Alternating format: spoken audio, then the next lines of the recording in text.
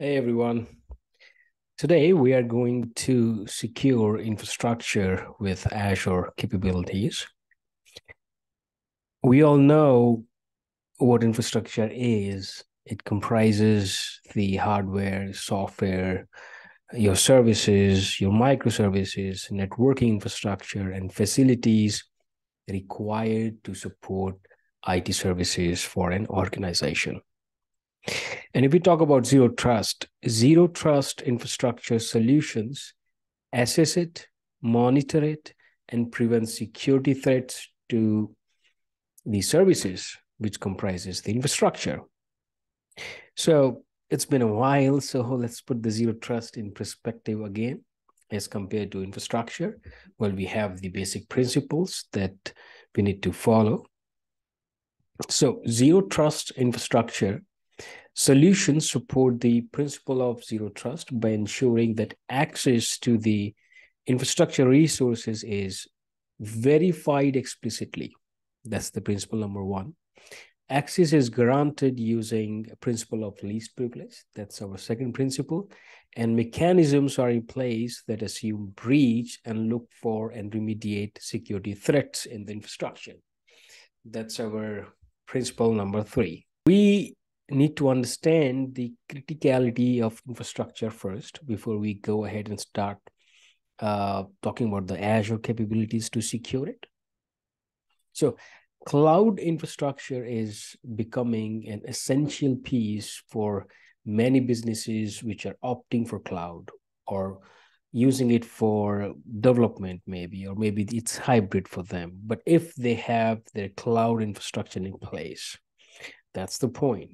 So it's critical to ensure that people and processes have only the rights they need to get their job done. Assigning incorrect access can result in data loss, data leakage, or unavailability of the services because it could be deleted, right? System administrators can be responsible for a large number of users, systems, and permission sets. So correctly granting access can quickly become unmanageable and can lead to a one-size-fits-all approach. I have seen in past, like 6 or 7 years back, it was owner and contributor rights were everywhere, whether they need it or they don't, but it was there. People were assigning that to everyone. This approach can reduce the complexity for administration. That was the reason it was happening, but it makes it far easier to unconsciously grant more permissive access than required. Hence, we need tools and centralized mechanism to achieve least privilege. So let's go through some of the Azure capabilities and the things that we should have here. So as you see, the very first is RBAC, since we were talking about the providing or giving permissions. So RBAC stands for role-based access control, which offers slightly different approach. Roles are defined as collections of access permissions. Security principles are mapped to roles directly or through group membership. Well, it is always recommended to use group for the permissions though. Separating security principle, access permission, and resources provides simplified access management and more detailed control. On Azure, users, groups, and roles are stored in Azure Active Directory. Azure Active Directory is the centralized management resource or service provided by Azure. This RBAC, you need not to do anything. It's inbuilt there and will help you to achieve least privilege. And also, there are like thousands of inbuilt roles, but you can also customize as per your need. Now, the second point is hierarchical structure. Why hierarchical structure? Because it is actually for the management. We have management groups at the top, which can go up to 6 level deep. Then we have subscriptions, and inside the subscription, we can create resources under the resource group. And it goes this way: management group, subscription, resource group, and resources. So permissions applied at the top can inherit. We know roles are sets of permissions like read-only or contributor that users can be granted to access an Azure service instance. Roles can be granted at the level of an individual service instance, but they also flow down the Azure Resource Manager hierarchy. It could be applied to management groups. It wasn't there earlier, but now it is. So management groups add the ability to group subscriptions together and apply policies at even higher level. So it's not only about RBAC, you can have policies applied there for the governance purposes and control your environment. And the ability to flow roles through an arbitrary defined subscription hierarchy also allows administrators to grant temporary access to an entire environment for authenticated users. For example, an auditor might require temporary read-only access to all subscriptions. Now, providing identities to services, how actually this works. Well, it's often valuable for services to have identities. Often credential information is embedded in the configuration files with no security around these config files. Anyone with access to the system or repositories can access these credentials and risk exposure. Azure AD addresses this problem through two methods: service principal and managed identities for Azure services. Managed identities is always preferred over service principal because service principal is, again, user ID and password, but managed identity is actually service principal but managed, so very less chances of risk exposure. Then we have privileged identity management and Defender for Cloud. We already know these are huge topics and we have already discussed many times. So let's talk about some important points in next slide, starting from PIM. Azure AD Privileged Identity Management is an additional paid offering that provides oversight of role assignment, self-service, and just-in-time role activation. With Azure AD PIM service, we can manage, control, and monitor access to important resources in our organization. Organizations can give users just-in-time privileged access to Azure resources and Azure AD. Oversight is needed. You should know what is happening and who is getting enrolled for these privileged roles or activating these privileged roles, or what those users do with that roles or those administrative privileges. PIM helps mitigate the risk of excessive, unnecessary, or misused access rights. Here are some features that you see on the slide, which I have consolidated because we have already talked many times about these features. So let's summarize these. PIM gives us just-in-time privileged access to Azure AD and Azure resources as well. It gives the assignment time-bound, assigning time-bound access to resources by using start and end dates and time. Even the person who is requesting for that access can choose or maximize or minimize the time. We can have the maximum time given to that particular administrative privilege. And we can make the people eligible and require approval to activate the privileged roles. Multi-factor authentication could be enforced to activate any role, using justification to understand why user activating privileged roles, getting notifications when privileged roles are activated, conducting access reviews to ensure that users still need roles, and downloading an audit history for an internal or an external audit. To use PIM, we need Azure AD Premium P2 license, or it could be Enterprise Mobility plus Security E5, EMS E5. So this is a brief summary about PIM, and now Defender for Cloud. Defender for Cloud has many features which will help us to secure our infrastructure. The very first is harden the configuration.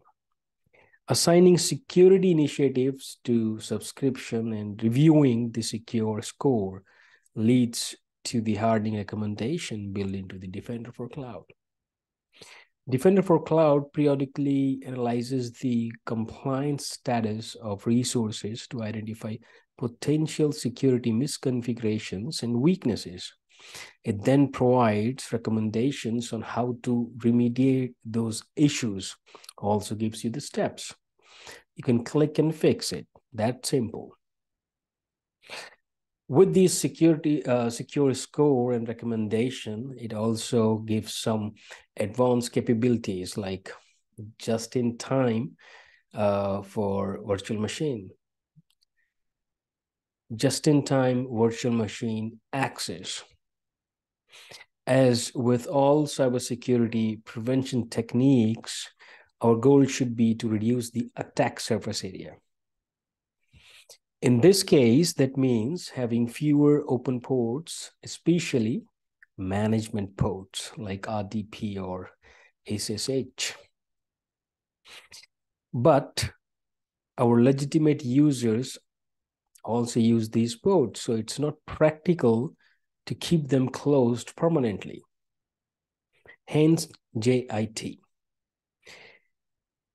just in time. With JIT, you can lock down the inbound traffic to your virtual machines, reducing exposure to attacks while providing easy access to connect to VMs when needed, time-bound. It works on the NSGs though. Then we have adaptive network hardening. Adaptive network hardening is an agentless feature of Defender for Cloud. Nothing needs to be installed on your machines to benefit from this network hardening tool. Then how it exactly works? Well, it works with NSGs because applying NSG to filter traffic to and from resources improves our network security posture. That's how we do it. However, there can still be some cases in which the actual traffic flowing through the NSG is a subset of the NSG rules defined. In these cases, further improving the security posture can be achieved by hardening the NSG rules based on the actual traffic patterns. So this network hardening is done on the NSG. It gathers the information and gives you the recommendation to harden your NSG rules. Then we have application controls. It's a wonderful feature. Adaptive application controls are an intelligent and automated solution for defining allow list of known safe application for your machines. Often organizations have collections of machines that routinely run the same processes. Microsoft Defender for Cloud uses machine learning to analyze the applications running on your machines and create a list of the known safe software. A wonderful example is this. People sometimes use AVD as an jump box solution for users, and you could have this adaptive application control enabled so that only RDP will run on those nodes that AVD uses, right? Then Microsoft Defender for Cloud security alerts are triggered by advanced detections. Defender for Cloud prioritizes and lists the alerts along with the information needed for you to quickly investigate the problem. Defender for Cloud also provides detailed steps to help you remediate the attacks. Then it's time to protect the past services through Defender. As of now, we were only talking about the IaaS services, but with Defender for Cloud enabled on your subscription and Microsoft Defender for Cloud enabled for all available resource types, you'll have a layer of intelligent threat protection powered by Microsoft Threat Intelligence, protecting resources in Azure Key Vault, Azure Storage, Azure DNS, and other Azure PaaS services.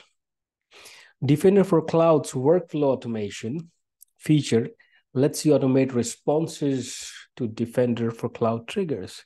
This is a great way to define and respond in an automated, consistent manner when threats are discovered.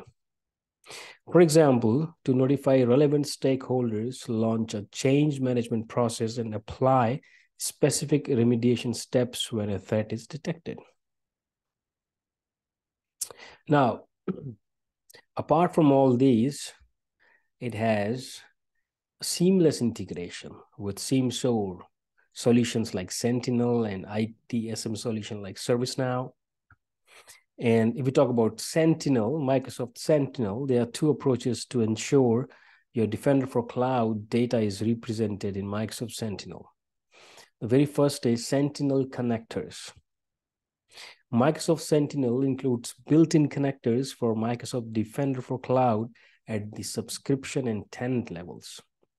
Top level hierarchy, remember? So we can stream alerts to Microsoft Sentinel at the subscription level or connect all subscriptions in your tenant to Microsoft Sentinel. Easy peasy. Connectors at the top level. Or stream your audit logs. An alternative way to investigate Defender for Cloud alerts in Microsoft Sentinel is to stream your audit logs into Microsoft Sentinel. You gotta get into the resources, like connect Windows security events, collect data from Linux-based sources like syslog, connect data from your activity log. You can do that as well. The point is, Defender for Cloud has a seamless integration with the solutions like advanced security solutions like SIEM, security information event management, and SOAR, security orchestration, automated response, and ITSM solution to get your incident registered. So with these all things that we talked about will help us to secure our infrastructure. But that's not it. It's a part of the respective pillars that we talked about, like networking, identity, data, infrastructure. So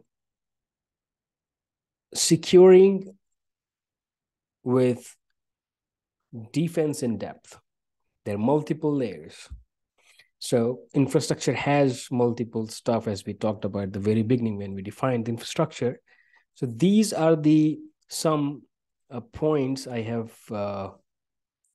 put together to go through securing infrastructure with Azure capabilities. But that's not it. There are other pillars that we already talked about in previous videos, and we'll be talking about in upcoming videos. Everything comes together and make your environment secure. But for now, that's all about infrastructure security with Azure capabilities. Thank you for watching, and you guys have a good day. Bye-bye.